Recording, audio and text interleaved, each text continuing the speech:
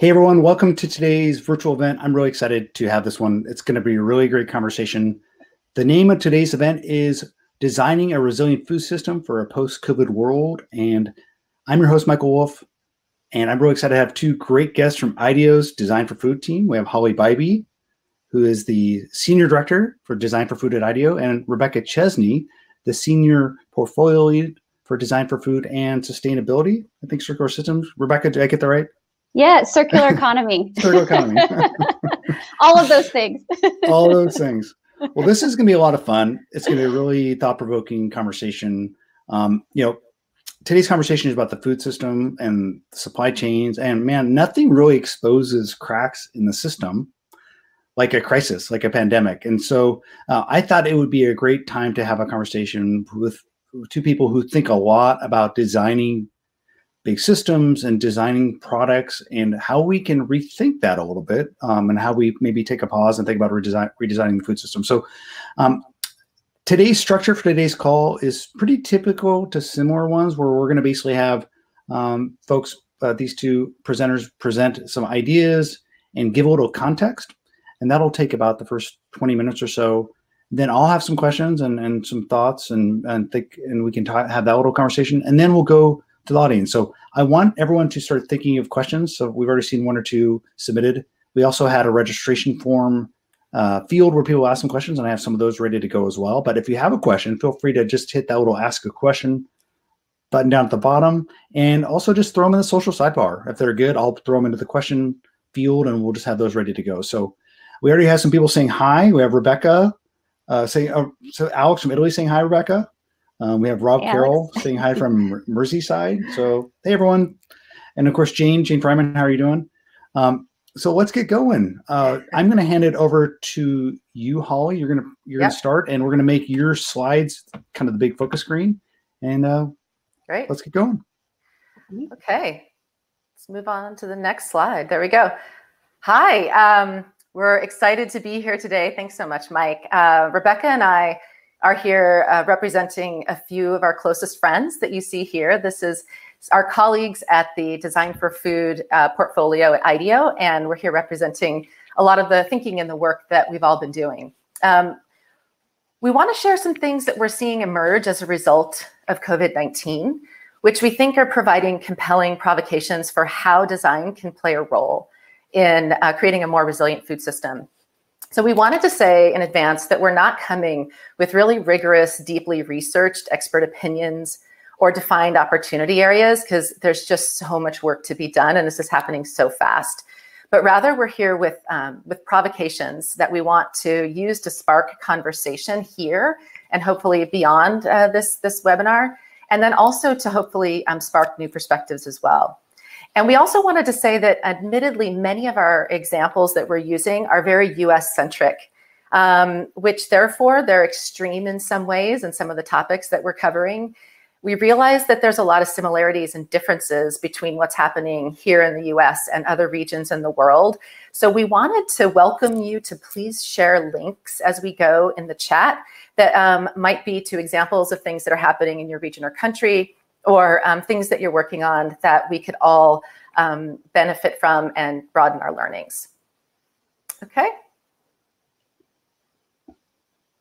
So many of you know IDEO. You probably know us for a lot of the things that we've designed, like the Apple Mouse, the Bank of America Keep the Change program, maybe the Innova school system in Peru. And for being one of the organizations that pioneered human-centered design.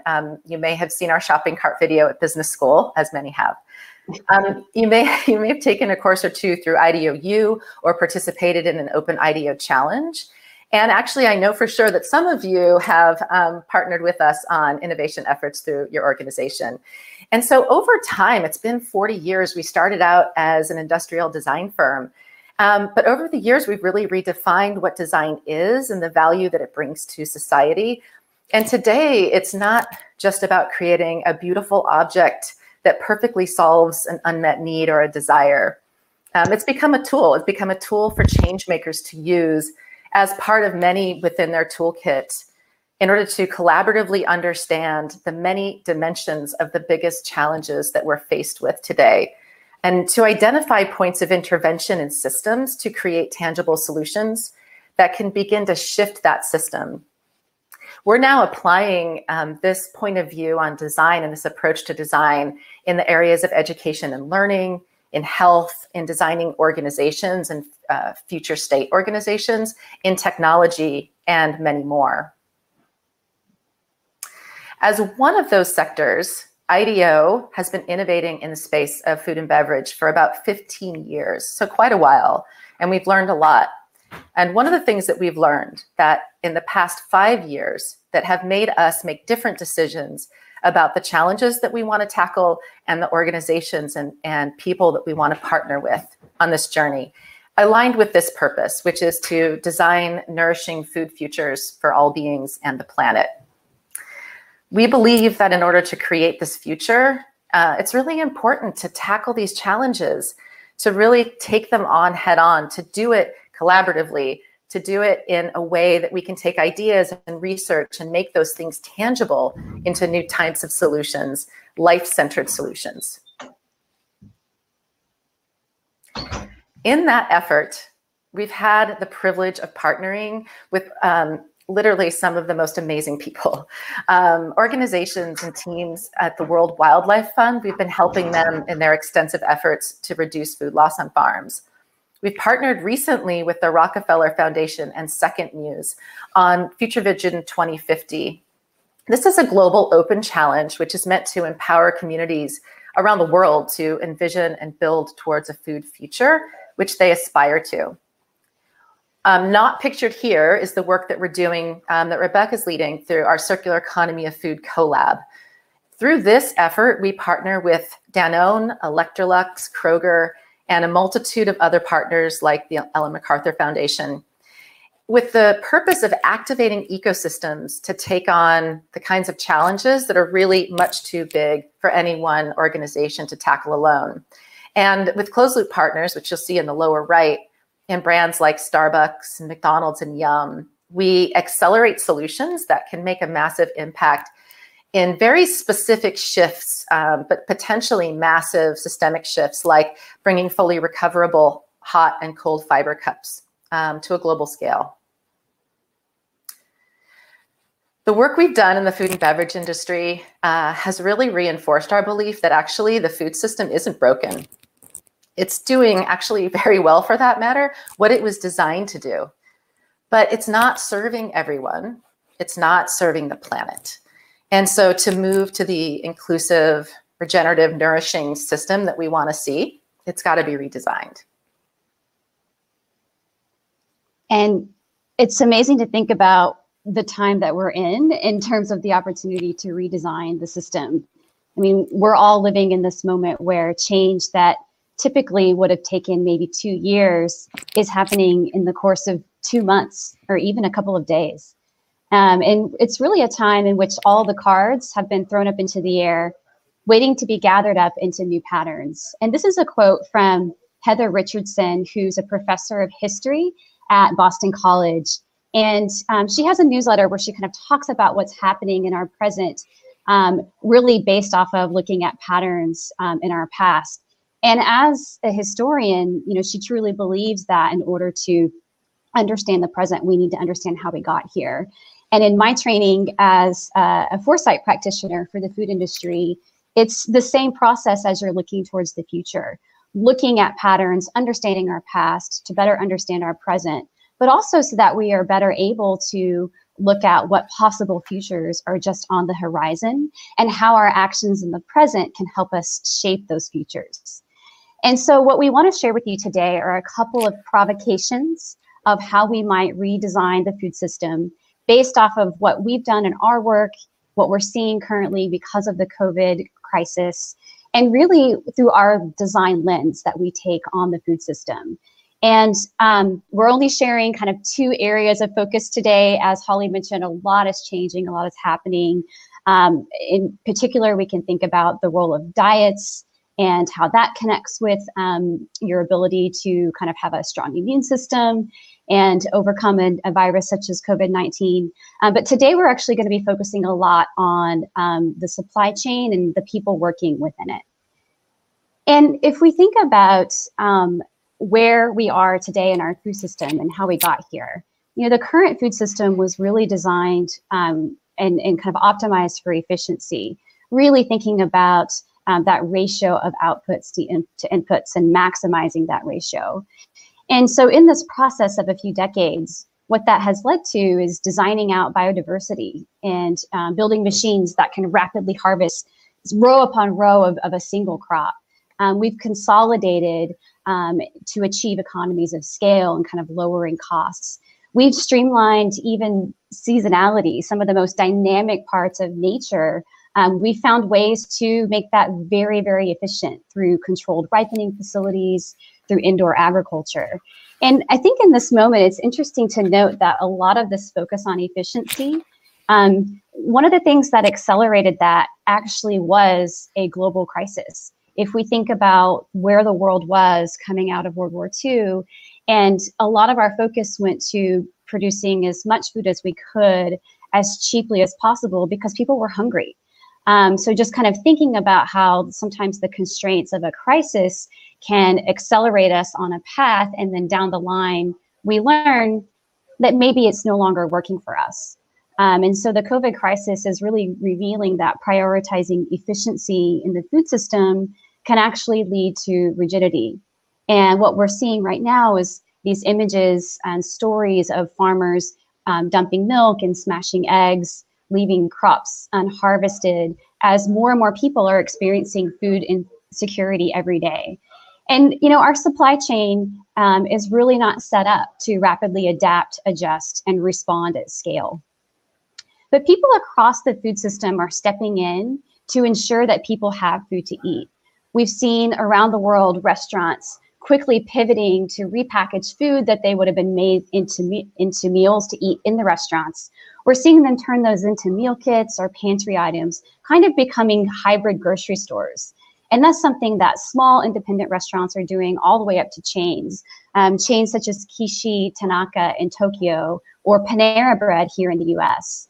We've also seen grocery stores recognizing that food is going to waste and realizing that they have the capacity and the capabilities to help mitigate and reduce that waste. And so here in the US, Kroger and Publix and a few other grocery stores are buying milk and produce that would have gone to waste, processing it in their facilities, and then donating to food banks.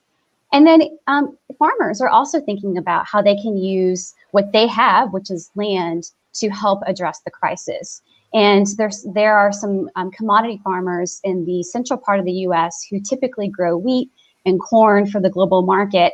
And they're really rethinking how they might use cover crops to provide food for their communities. So instead of growing alfalfa, they're throwing out these mixes of seeds that include melons and squash and okra. And their plan is to invite their local communities to come harvest that food in the summer once it's ripe. So again, kind of rethinking what are the outputs of my farm and how can I change those outputs in a moment of crisis and maybe after the crisis. So these are all really important but temporary responses to a large set of problems. Underlying some of these challenges is this approach towards efficiency in recent decades. So we've seen this get big or get out policy approach really propped up large scale operations, which when everything is working, it might be quite efficient. But once something breaks down, that actually creates major bottlenecks and it's leaving farmers with few options. I mean, there's been a lot of stories about food companies rapidly shifting their factories from producing beer to producing hand sanitizer. There's also stories of farmers changing their food processing and meat processing plants into facilities to euthanize animals because our system is just not able to keep running at the capacity that it has before. We also have built a just-in-time infrastructure. So what that means is there's not enough slack in terms of storage capacity and logistical capacity, especially for fresh food that needs to be kept safe in order to be allowed to be circulated and sent to eaters.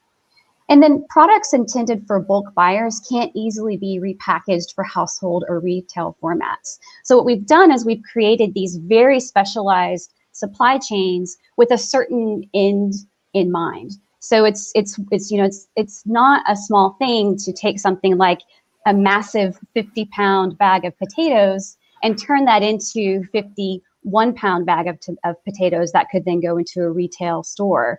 That's a large investment in infrastructure in order to think about kind of rapidly adjusting our supply for different endpoints. And even before the crisis, these problems were actually presenting themselves to us. We were already seeing massive amounts of food waste, climate change impacts, and these were already indicating that this type of efficiency that we were pursuing, really focused on yields, really focusing on reducing costs and saving people time and convenience, that's not really viable in the long term. And so we see with this collection of problems an opportunity for design to help create potentially a new path forward for the food system. So the first is designing for adaptability. And this is really about moving our supply chain infrastructure from a very kind of efficient but rigid approach to something that's much more dynamic and flexible and responsive to the environment. And what this might entail is embracing redundancy and complexity rather than designing it out. So instead of having one large meat processing facility for an entire region, what if we had many smaller players doing the same thing? A bit more redundancy than we currently have, but over the long term, that would make us more resilient. So it's really thinking about the food system in terms of a network as opposed to a linear system where one player gets knocked out and you kind of break the whole chain. A lot of my work at IDEO focuses on new circular economy models for the food system. And I've been thinking a lot about how designing for that future might help us kind of have a new set of design principles, a new set of kind of decision factors that go into the strategies for the food system going forward. So I think about things like efforts to upcycle ingredients, food that would have gone to waste, or better utilize byproducts in the industrial supply chain. And that requires different types of infrastructure. It requires secondary processing facilities to stabilize these ingredients before they go to waste. I think about some of the work that's going into reusable packaging and building out reverse logistics systems. And a lot of what that takes is thinking about the supply chain differently, more as a network as opposed to a linear supply chain where there's an end user. It also requires a lot of digitization so that we can track components as they are moving throughout the supply chain, identify where they are, and recirculate them. And a lot of our food system right now, with all of our focus on efficiency, is actually done, the documentation in a lot of times is pen and paper still. So there's a lot of work to be done to digitize the food system so that we know where things are and we can more easily route them to where they need to be. And then how might we create a system that better balances efficiency and resilience? So, we've really been thinking about efficiency in a lot of ways in limited sense. Outputs such as yield and in a limited number of inputs. And more people are starting to think about outputs in a different way. So instead of thinking about calories, what if we actually are thinking more about nutrients and ensuring that we're growing nutrients and ensuring that people have access to nutrients? If we think about resource efficiency and natural resources and how we're using them as opposed to just yield. And I have to be honest, we've struggled with the word efficiency and whether that makes a lot of sense for the kind of food system that we want to build. So really thinking about how we can redefine that and kind of think differently about our food system and whether it's truly serving us and serving the environment. And what's underlying this design for adaptability is really thinking about the people and the trust that's been built into the food system. I mentioned that even with all the focus on efficiency, it's amazing how much of the food system still is pen and paper. And I've also been really amazed in all of our work to see the ways in which trust building across the food system is still very much a high-touch process. You know, we've talked to a lot of startup founders who have created products using upcycled ingredients, and they're having to go out and basically build new supply chains, build those relationships. And even in some of the work that we've done with retailers and farmers, a lot of work that happens behind the scenes is many years of building up relationships, shaking hands with people, and having that partner that you can trust.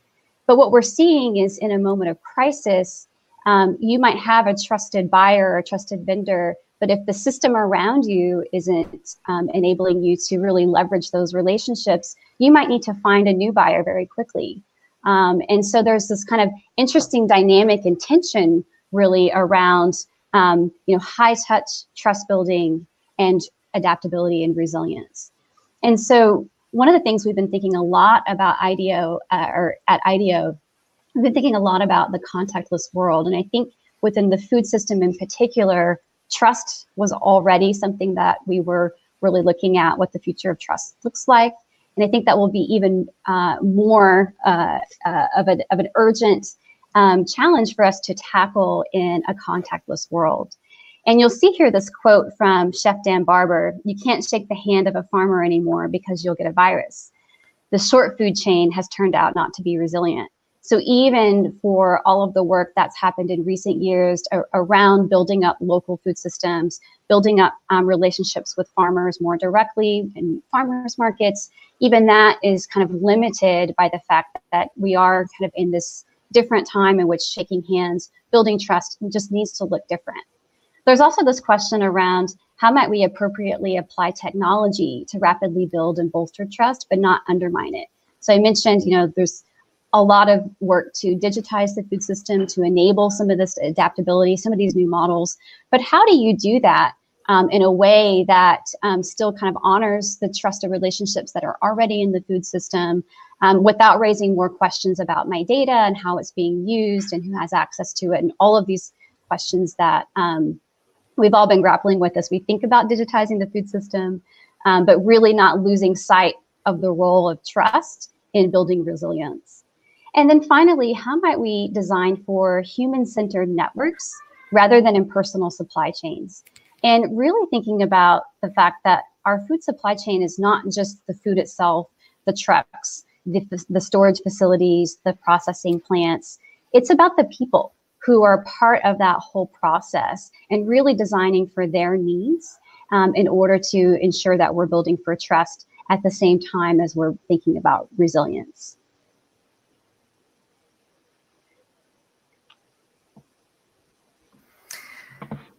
This plate of food, so fragrant and appetizing, also contains much suffering. My colleague Vivian surfaced this quote from spiritual leader Thich Nhat Hanh. And before we continue, we wanted to just take pause for a moment and ask you to imagine the last meal that you had. Maybe it was breakfast, could have been dinner, lunch, or a snack. We're going to take a second to reflect on the journey of how it got to your plate. So think for a second, who prepared that food? How was it processed or packaged, and who did that? Where did it come from? And how did the food get to you? If it was an animal, who cared for it? If it was a plant, who cultivated it and who picked it? For a moment, put aside thought about the food itself or the mechanics of how it got to you, but think about the people who made it possible for you to have that food on your plate. Who are they? Where do they live? How do they live? With so much focus on the food itself and the people that we want to buy that food, innovation in the food industry often overlooks the most important stakeholder groups, or one of the most important stakeholder groups that we need to consider when we're designing the future. And those are the people who ensure that the food gets from farm to table. Resiliency in the food system really depends on the resiliency of the livelihoods of the people who power it. when we've designed this system, we've really, in many ways, placed the greatest financial burden, or at least some of the greatest financial burden, for compensating those essential workers to those who are harvesting, raising, and serving our food. Farmers, large and small, across the world are finding it increasingly difficult to make a living, let alone be able to provide one for the people who work for them. And the other thing that we've done is that we've driven the cost of essential work so low as a line item that it doesn't provide a living wage and basic safety net. So, for example, in the US, the food system employs more than any other sector at roughly 14% of the US workforce. But these workers have the lowest median wages of any industry at under $12 an hour. 1 of 6 restaurant workers is living in poverty, and about 40% of restaurant workers are just on the edge of living in poverty. And a global population of really low-wage migrant workers powers our agricultural system. COVID-19 has made it clearer than ever, or maybe revealed it to some for the first time, that without these people, the food system really can't operate. So just some of the things that we've been seeing and hearing, and I'm sure that you all in the work that you do have been seeing and hearing these as well, but we think that they're really important to highlight, which is that, for one, grocery workers have been given essential status. They're literally putting their lives at risk to feed housebound people like us. From a recent Washington Post article, one of the grocery workers said about their job, it's like being in a war zone. And this wasn't a risk that they knew and signed up for when they took their jobs. But it's also not lost at this point that without them taking that risk, we literally wouldn't have food on our tables. I'm sure you've all heard about the outbreaks in the packing facilities, the meat packing facilities in the US, and that's caused many of them to close, resulting in widespread euthanasia of animals, as Rebecca mentioned. And how that's impacting the farmers who are raising those animals. A quote from a New York Times article from a farmer said, "This will drive people out of farming, and that there will be suicides in rural America." And then the other thing that's really standing out is that even as we think about protecting people, essential workers, from COVID-19 and other viruses and other things that will emerge over time in this increasingly sort of changing world, adapting climate, is that for protections for people harvesting crops, as an example, or even in meat packing, they're really inconsistent, they're unenforceable, and they're largely not feasible for the farms. So it's just not possible for farm workers to socially distance, for instance, as they're trying to do their job in the most efficient and quick possible way, or the fastest possible way. Or to wear masks in the blistering sun for 4 hours as they do that work. And farmers can't afford the PPE necessary to protect their workers.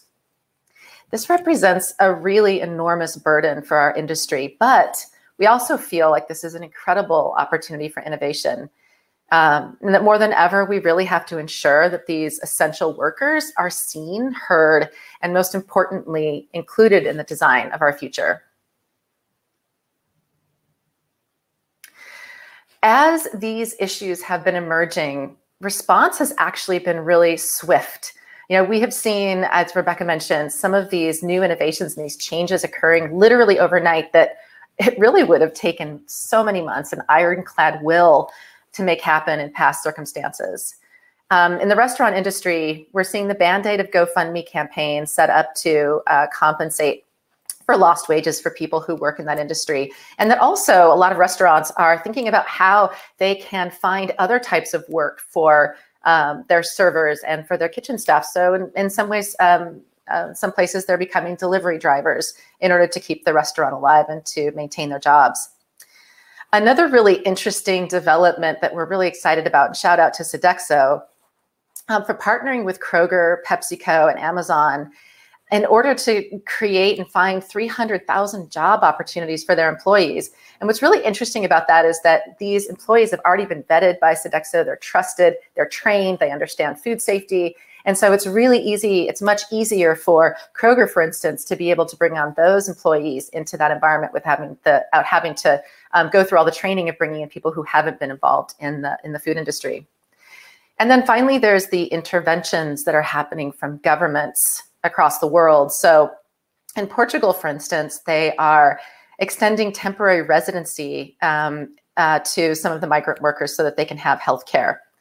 We've seen the states, not so much the federal government, but we've seen some help from the federal government in the US. But in California, Governor Newsom quickly mandated supplemental paid sick leave for food sector workers. And in that, he noted that food sector workers are really on the front lines of the pandemic and they're essential, critical infrastructure workers. It's interesting that the essential nature of these workers has not changed. They've always been essential. It's just through COVID-19, we're really realizing much more about the fragility of the system that we've designed to support them. So as we think about the opportunity for design and the potential and the need for innovation in this space, many of our provocations are around how we might take a more evenly distributed responsibility for food system workers. So first, we have an opportunity to design for dignity. We need to systematically and permanently elevate the status of food system workers to essential. We need to design new and better ways to distribute the economic responsibility for their livelihoods to ensure the sustainability in times of tumult. And we need to include worker voices in the stories we tell about our food. So one of the things that we think about first is how do we share that responsibility and accountability for their livelihoods, for their health and the safety of workers? Imagine, for instance, if some of the largest and most profitable players in the food system took responsibility for the livelihoods of workers in the most vulnerable positions in a way that would ensure their security and provide safety nets in times of need. We also think about how do we design with and not for worker communities towards better lives. So how do we include their voices as well in our innovation efforts and use them as inspiration as we think about the future of things like the grocery store, thinking about ag tech and innovation in farming, and as we think about the future of the restaurant industry during and post-COVID. And finally, how might we ensure that those touching our food are themselves food secure? Because many of them are not. So imagine a world where it was actually guaranteed that food system workers were able to sit down every night to a warm meal that they had time to prepare themselves and have access to healthy food abundant enough to sustain their family.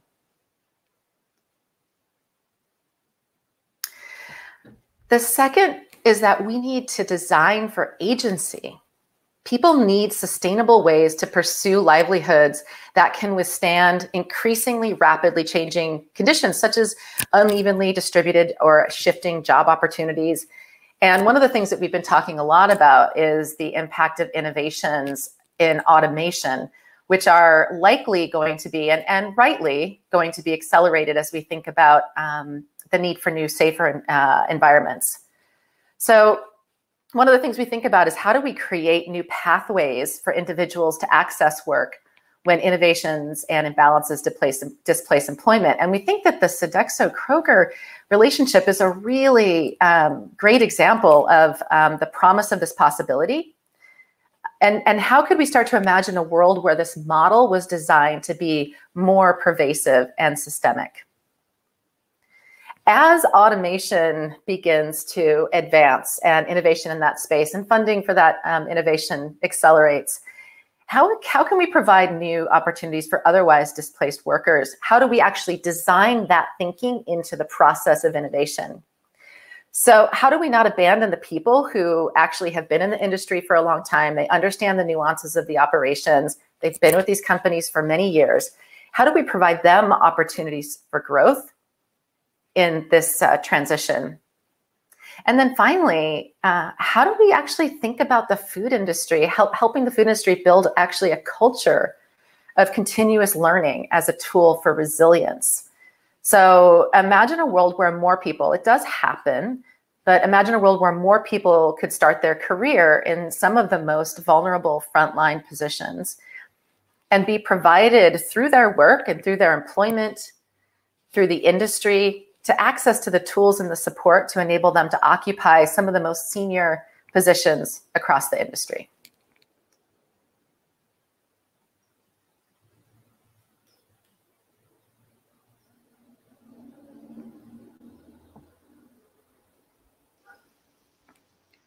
So these are really different design principles that we are bringing into our work, and that we hope that you as food industry leaders and people who are making decisions every day, and in this moment of crisis where the future does seem so uncertain, but also bringing in a longer term view of the choices and the actions that we take in the coming months, and the path that will set us on potentially for the food system going forward. So thinking about adaptability, trust, dignity, and agency as lenses through which you can kind of think through those decisions strategically and in a kind of human-centered and systems-centered way. And that's what we're doing in our work. And we'd love to hear more about the work that you're doing and where you're seeing these design principles show up because of the coronavirus crisis and beyond. So I think with that, we will open it up to questions and some examples from all of you in the audience. So I think, Mike, I'll turn it back over to you. Okay. Just a sec here. Oh.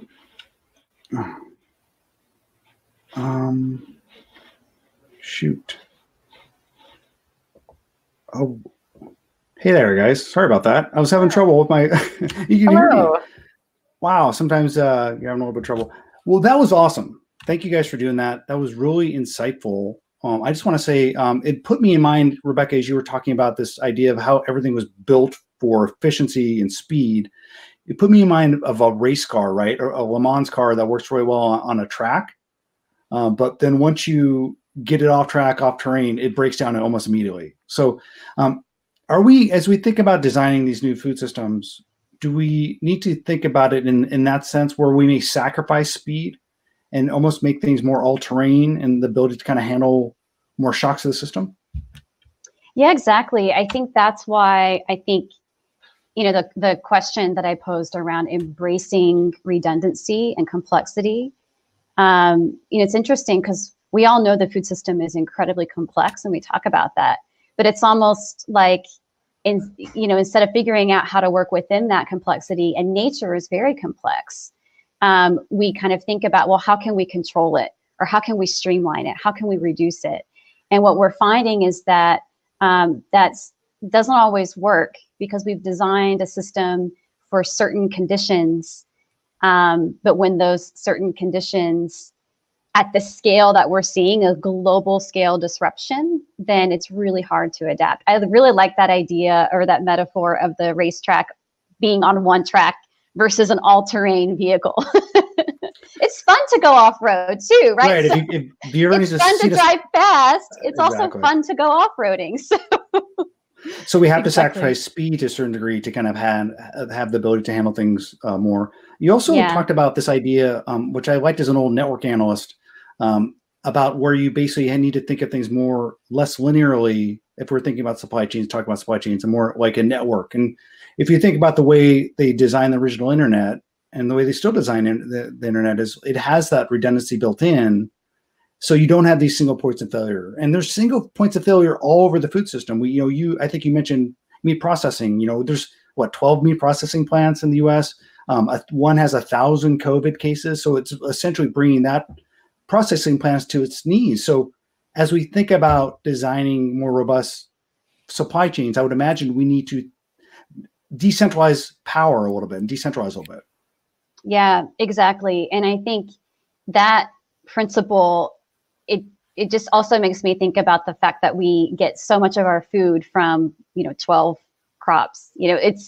We've lost diversity in a lot of different respects in the food system. I think what's interesting is that a lot of the innovations that we get excited about, thinking about new production methods like indoor growing or something like cultured meat or upcycled food products, innovation is kind of happening at the edges of the food system. But what happens is, as we kind of figure out how to scale it and bring it, and it gets kind of caught up in this whole sort of centralized top-down approach of the food system at the same time. So I think balancing much more towards diversity, including diversity in approaches, the diversity in ideas, and thinking more about the interconnectedness of different pieces of the food system over time will allow for a lot more resiliency. So really thinking about the food system as a network and understanding, where do I sit within that network if I'm in a food company or if I'm a farmer, who are my close-in partners, but beyond those close-in partners, who are they connected with, and just kind of thinking about making that as robust as possible. Mm-hmm. I think in many ways we have to begin to rethink this whole idea of food at scale. As we think about these changes in a networked approach, our notion of food at scale that's dominated by a few large companies that drive towards greater and greater and greater efficiency in order to stay alive. I mean, that model was breaking down before COVID-19. We just haven't been able to quickly enough, to Rebecca's point, bring in the innovation that's happening around the edges and give it enough funding, give it enough support in order for those new alternatives to grow and become something that are big enough to adapt the existing infrastructure.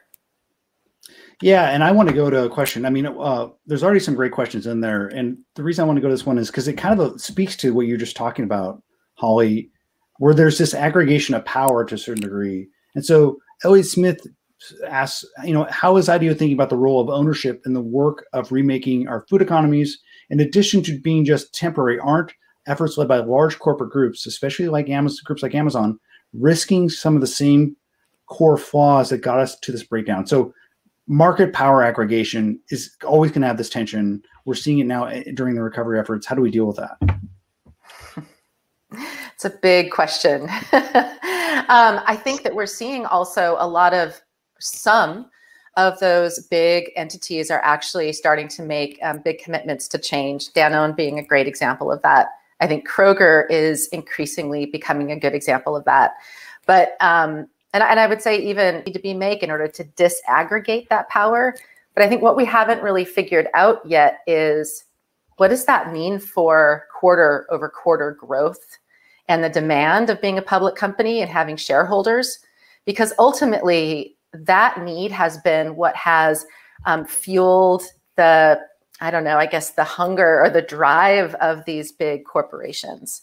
Because without that growth, then they risk not being in existence, and CEOs are not living up to their fiduciary responsibility, et cetera. So I think that's a massive problem. I think companies like Mars, for instance, private companies, are much better positioned to be able to get a lot of traction and make the change that we need to see in the food system. But how do we decouple growth from or like quarter over quarter growth from development in the food system? So it's partly, we have to think about the way the system's built in terms of incentivization designs and rewards to a certain degree. Because when you look at the quarterly reporting, you look at Wall Street and fiduciary responsibility of a CEO of a publicly held company, like they're just trying to get that next quarter's growth higher. They're using money from the government, maybe for stock buybacks, all because they're incentivized the wrong way to a large degree.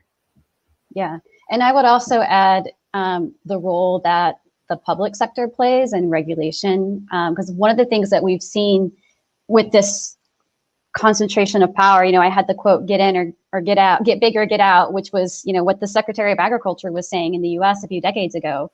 And so there are regulatory barriers to a smaller, meat processing facility, for instance, being able to open, or for a small farmer to be able to access facilities outside of the large quantities that are required for those more centralized facilities. And so there's, as much as there's been interest in kind of developing software for agriculture and the supply chain, there's a huge need to invest in the physical infrastructure. So more, processing facilities that are closer to farms that can operate on a smaller scale. Processing facilities that can be a little bit more nimble and can adapt to, what the current state of the market is, whether that's a bunch of food that's about to go to waste, whether that's, more freeze drying or whether that's canning on site, kind of closer. There's just so many different ways to think about it, but we've been kind of focused so much on consolidation that I always think about how people say that consumers are kind of removed from where their food comes from. But even farther up in the supply chain at like the processing level, we've also, in a lot of ways, separated that from where the farms are themselves because of consolidation. So there's definitely a role for policy to play, and also thinking about the role of capital. So if this kind of investment needs to be made, who's going to do that? Is it a large food company, or is it, a smaller farmer? Is there a program through which, kind of collecting capital and kind of more like a co-op model where processing can be kind of shared amongst farmers? There's just so much. There's like this big gap between the startup or the smaller farmer and the specialty food producer and the Mars and the Danone. There's just this huge gap in between. I think I was going to say also it's the ability for philanthropic in dollar to be able to sustain with an effort. Systems change takes decades. It's not something that can be turned around overnight. And when you think about philanthropic investment, a lot of it is designed around getting a solution or creating one solution. It's not set up in terms of its tenacity and its commitment over time to be able to focus on the change of a system itself.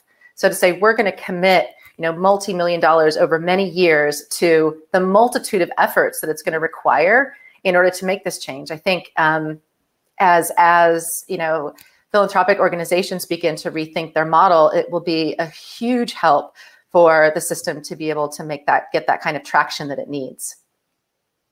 Yeah. You talked about, go ahead, Rebecca. I was just say one example that I would recommend people look into, and Holly mentioned the Food Systems 2050 effort that IDEO did with Rockefeller. And it was through our platform that people from around the world can submit ideas. And it was the most engagement of any open innovation challenge that IDEO has ever done. I mean, there's clearly so much appetite for people who currently aren't necessarily in working in a big food company. Maybe they're a farmer, maybe they work in government. They have visions for what they want their future to look like, and they need help activating those. But it's just amazing to see how much appetite there is for people to share their visions and have those activated. You mentioned trust, and that seems to be a theme you were focusing on. It's funny as I think about when I go out into the world now wearing masks, I just have trouble deciphering social signals, right? Like, is someone smiling at me? Or they glower? Are they looking at me angrily? It's hard to tell. You talked about the handshake going away. Some of this may be fairly permanent change where we're going to have to rethink social signals. Like, is that a big component as we think about redesigning the food system, like how we relate to one another and rethinking that to a certain degree? Yeah, I think, it's something I totally agree with you, Mike. I mean, living in a city, it's been weird. Normally you would walk by someone on a sidewalk and you kind of smile, and now you find yourself going around them. It just, like really keeping your distance. It's I'm still not used to some of those things. I think that's a really big piece that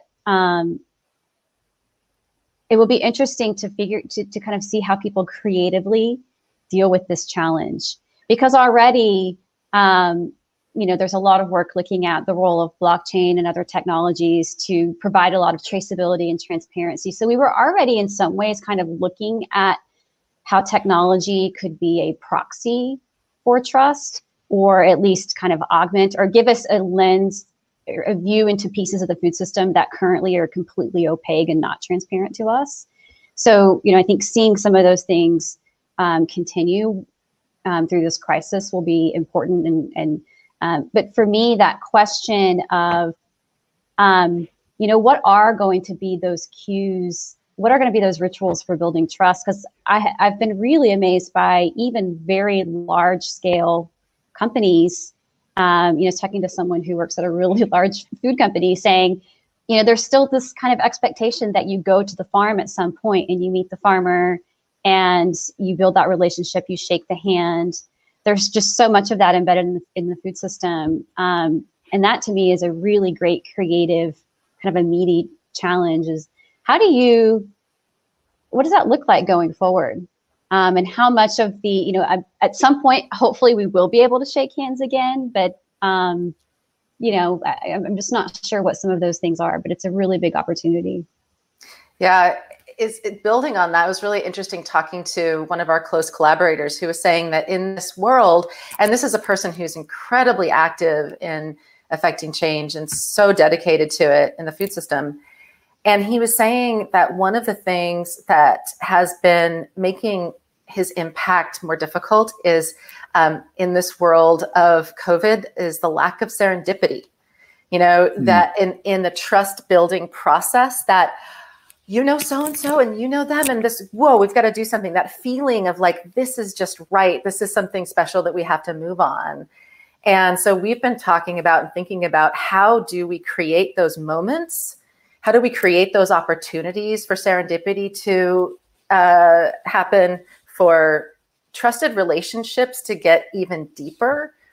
And I know that that's something that organizations like The Spoon and Green Biz are working on, but that's going to be really important for how we proceed. Yeah, just the meetings in the hallways, the people you bump into. I'm just thinking the last major trip I took was in New York City at a WeWork and bumped into a founder I'd written about in the past, and you just had these meetings. So it's so important. There's an interesting comment by a question by Axel Russo that I think kind of feeds into some of the change we've been talking about. So I want to ask his question. He says, what is your vision of a possible transition between the two systems? In Europe, for example, massive intensive wheat production had been subsidized since the end of World War II, and farmers became totally dependent on it, from earnings to land and other capital. How can they benefit and become actors and not victims of change? I think that's a really interesting question. You know, we have a massive knee-jerk, in a way, reaction necessary in a way to keep the economy alive through,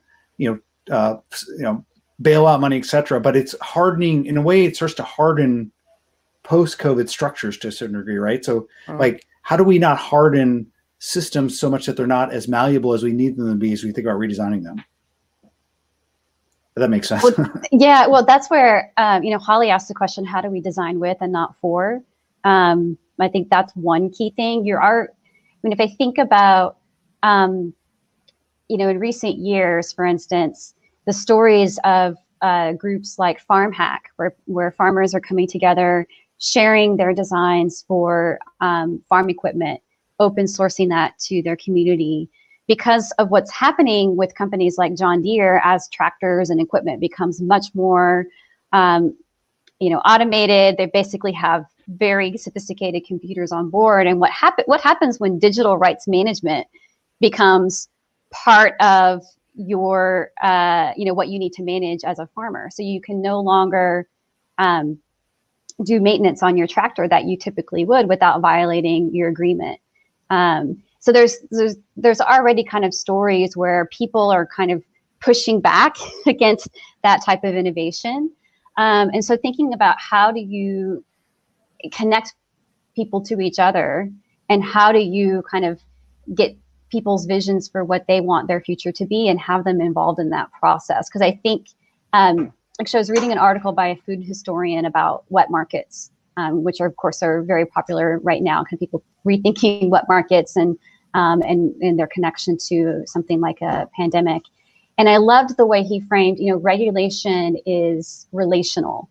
If it's top down, you alienate people, and that kind of makes it harder to enforce. But if it's more bottom up and you involve people in the process, then that actually makes it more resilient over time, because people have been kind of involved in the process, and they've been able to shape the regulation that will then impact their work. And I think it's similar for so many things. It's similar for innovation, not just regulation. So kind of thinking about involving people who will be impacted in that process, because they know what their needs are. They know what the gaps are. Yeah. There's great conversation going on in the social sidebar. Good comment from Aaron McCluskey. He says, moving from the concept of growing to thriving economies. I like that. And there's more up. I've been enjoying reading it.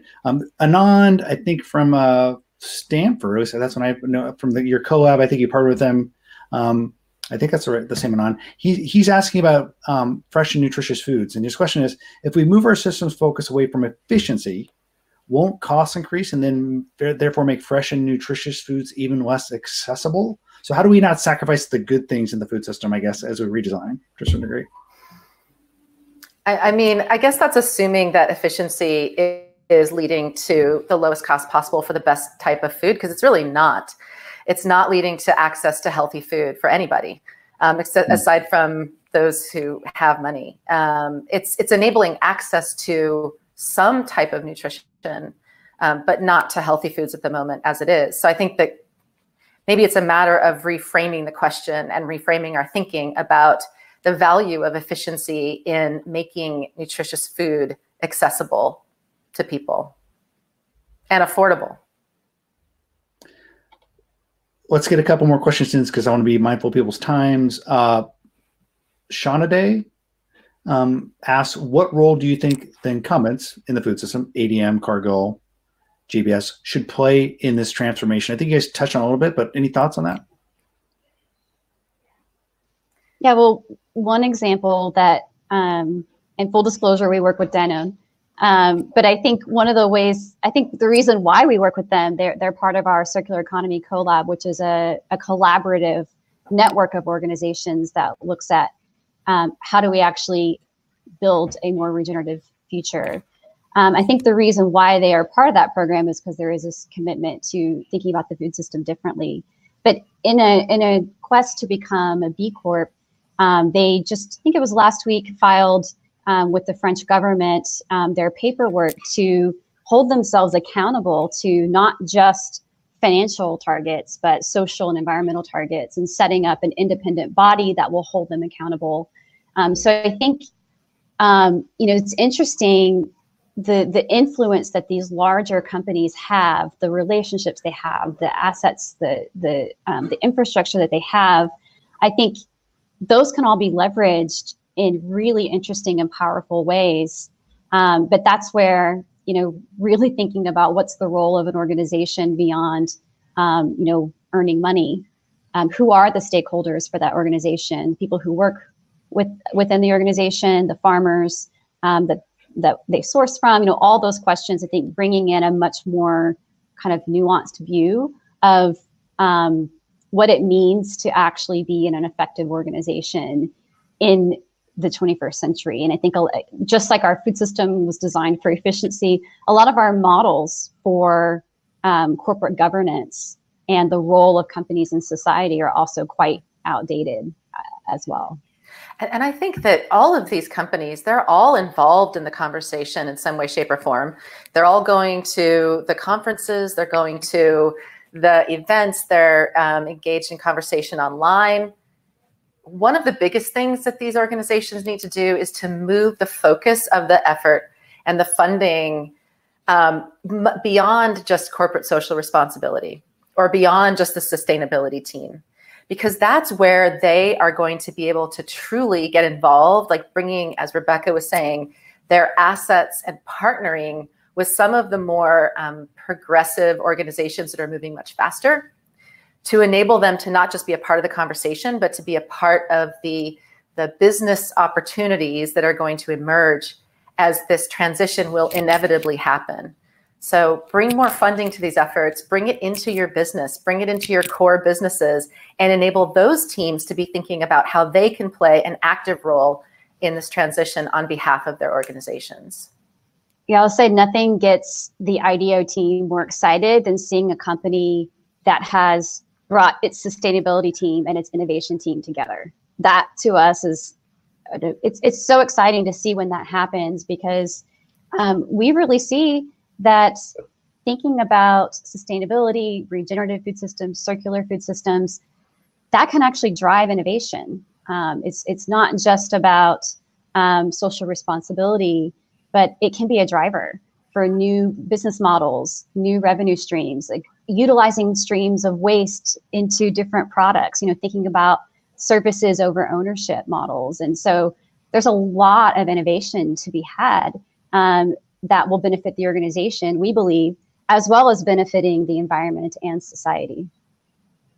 Yeah, in the old, circa 3 years ago, in the old world, a lot of the efforts around innovation and sustainability were were outposts, right? Like they might set up a large food company might set up an outpost in Silicon Valley, or they might set up a sustainability effort, but they're oftentimes almost like what we'd call skunkworks projects, where they weren't necessarily core. And so this brings me to a question that was actually submitted during the registration. Someone asked, how might we put regenerative and sustainable practices at the heart of this redesign? I think you're kind of getting at it, but any additional thoughts there to make this stuff core to what we're doing? Yeah, I think that's really the driver of the work that we're doing at IDEO. I think it looks like probably a lot of different things that need to happen in order to make regenerative the core. I mean, one of the things that I like to look for, again, kind of, I think this is from my training in foresight, is to look for solutions where people are kind of solving for multiple things. So not just trying to solve for hunger, but also thinking about a way to do that in connection with something like soil health. So as an example, why are more farmers not doing what those US farmers are doing, where they're planting cover crops, but the cover crops are also edible? So they're providing food for their communities, or like a lot of the lentil farmers in the Midwest in the US, they realize by using lentils as a cover crop, not only are they improving their soil, but they're creating a whole new crop that they can then sell and earn revenue from. So I think a lot about how can we kind of hit multiple issues, because these are all interconnected problems, as opposed to solving for one thing, which in such a system as the food system, at the end of the day, solving for one thing is likely to be more of a Band-Aid than anything else, as opposed to really looking at improving the system overall. Yeah, and I think that it's critical that more C-level people understand what regenerative systems mean, and how that can benefit their business and how they play a role in the world. Because very few C-levels are involved in the conversation, are leading the conversation. And with that type of engagement, I believe that we can get a lot more traction to getting it at the core of the business, versus just things that are kind of happening around the periphery. Yeah, it's definitely a longer term view. So that's going to require, especially from the highest leaders, a commitment to this is a longer term view. Yeah, definitely. And the capital that will be required in order to make the transformation to get to that outcome.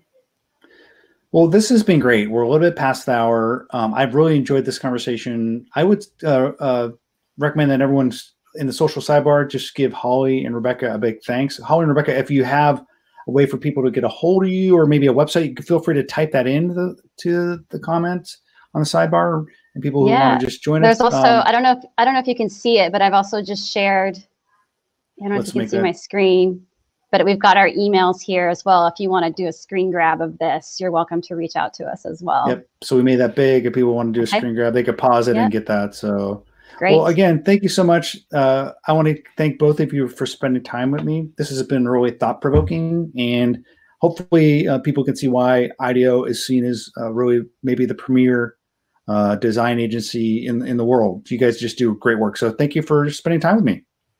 Thank you for having us. This was so great. And thanks everyone for your engagement. Thank you. Bye, everyone. Thank you. We'll talk to you guys soon. Bye.